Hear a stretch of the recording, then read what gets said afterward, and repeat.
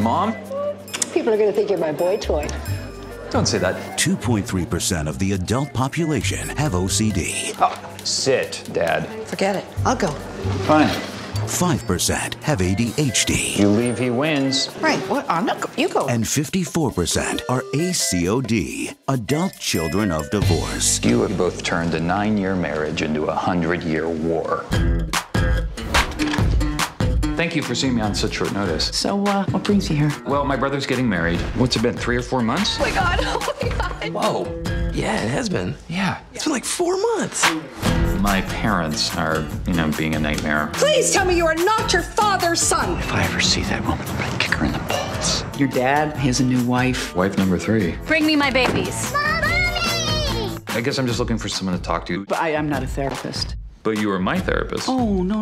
I saw you as part of a study of the effects of divorce on children. Oh. I wrote a book about it. Relax. She didn't use your real name. You were like Robert or something. It's Rick. Rick. You're Rick. You're totally Rick. According to this, Rick is a total disaster. You do realize that Rick now owns a successful business and has a beautiful girlfriend. So you read it. There's no current research about people like you. People like me? A.C.O.Ds, adult children of divorce. Do you realize you are the least parented generation ever? So how do you two know each other? We're part of a Book club. book club. We're in a book club. So you're afraid of making the same mistakes your parents made? No.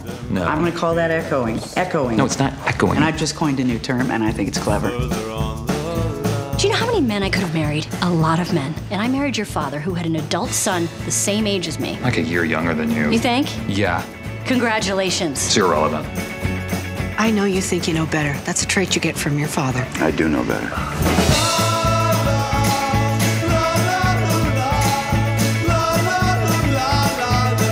I shielded you. You were a last-ditch effort to save this marriage. That's a stupid lie.